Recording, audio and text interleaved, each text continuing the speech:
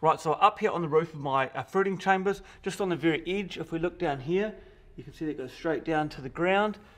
We're just going to show you how the intake system for my ventilation is going to work quickly before I build it all, so we can get up here and have a look. You can see that ventilation pipe obviously comes straight down there, all the way down to where it comes to this Y joiner here. This Y joiner has two, I think they're called backdraft dampers on the end here. You can see in there.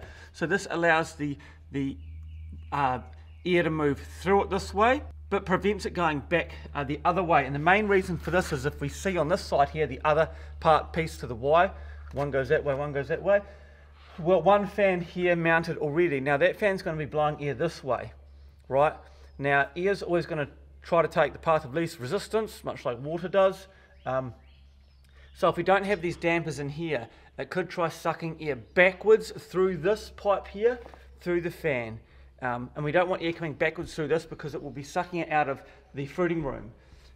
So this pipe here is going to come out, go through its own fan, which will be here. So there's one fan here, there'll be another fan here, and it's going to go out and go down into this hole, which goes down into my fruiting chamber down there. You can see this is the other fan here, which blows it down here through this pipe and down into this fruiting chamber here.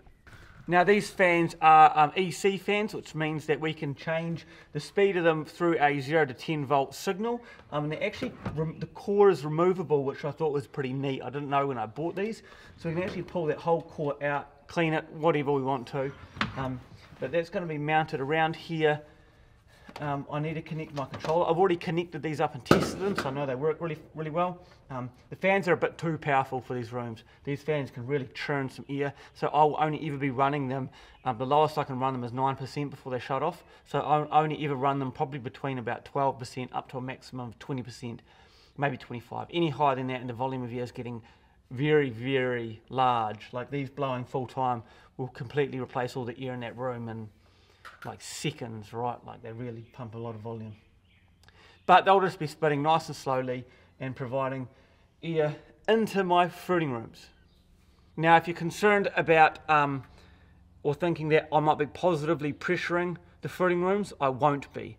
And we will have a look once we build the second part, the air extraction out of the fruiting room, and we'll discuss why that won't be the case. So we're at the back of my fruiting rooms here, or one of them to be exact. The back of the second one's just down there, and I am building our atmosphere extraction.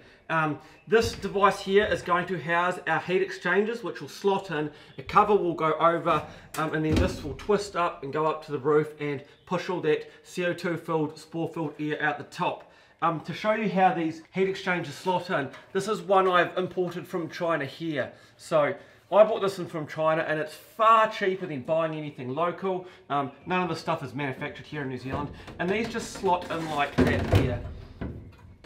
And if you want to know what's better than, let's get that in, if you want to know what's better than one heat exchanger, oh yes, it's having two heat exchangers. Here's another one, so we can actually slot two of these in here, like this here.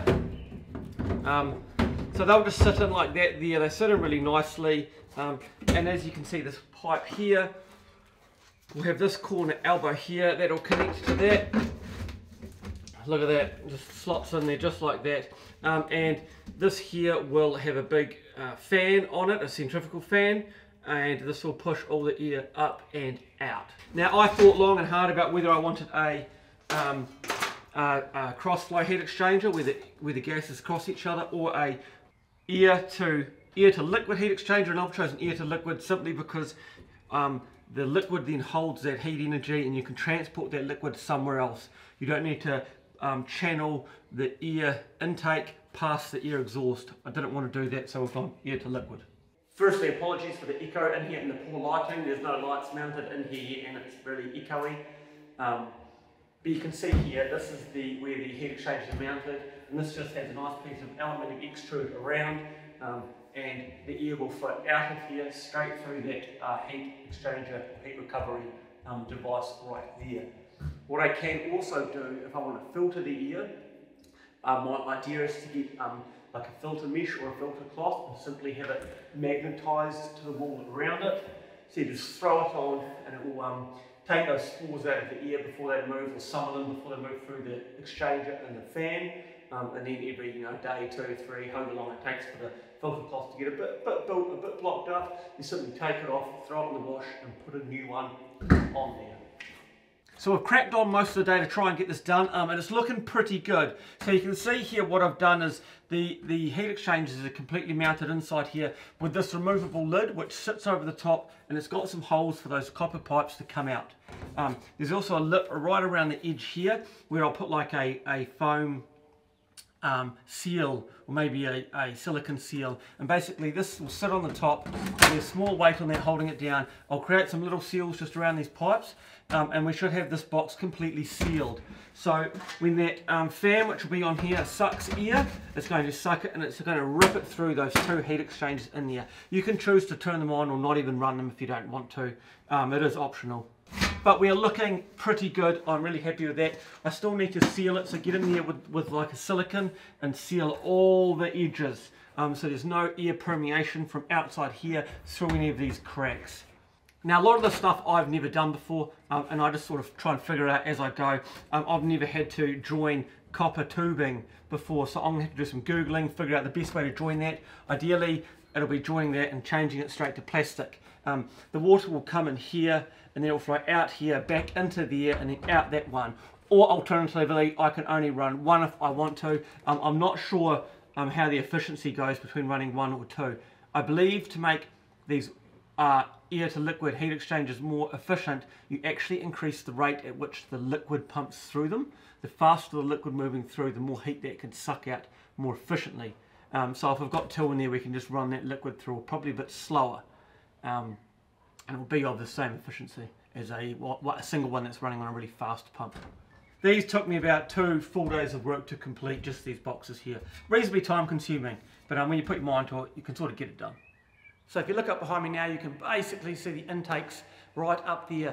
I've got the heater core, the fan core in one, but the fan core is not in the other. I still need to wire up the 0 to 10 signal cable to those fan cores, so I still need to access them. And I haven't insulated the final metre or so of ducting, which is coming out and going straight down into my fruiting chambers. So these are the heat exchangers here, and look at the size of those. They're good ones, eh? These ones are going on the intake to the preconditioning room, and they'll just get placed right sandwiched just like that there, and the air will flow through them. There's actually, this is one set of small ones, and I do have another set of small ones that's just out the back there at the moment. So the air will move through this here. It'll break into 2 pipes. One will flow through this set, the second one will flow through another set, and then they'll both pump into a reservoir that'll hold the water, the warmed or cooled water, and then that water will get pumped back through these. I plan on having a thermometer either side of the intakes here so we can see just how much power we are saving. If we know the flow of air and we know the temperature change, we should really be able to calculate how much watts of energy we are saving. So that's watts of heat energy we don't have to use a heat pump to generate. And in the long run, it will be saving money. Will this be cost effective though? I don't really know. It's maybe not so much about cost savings as more about making sure I can get that air to the right temperature. Instead of having to rely on a heat pump to change all that air temperature, let's say if it's 0 degrees up to 18, the heat pump might struggle. But if you can run it through this and shift that 0 degree air to 10 or 12 degrees, there's a whole lot less work that heat pump has to do.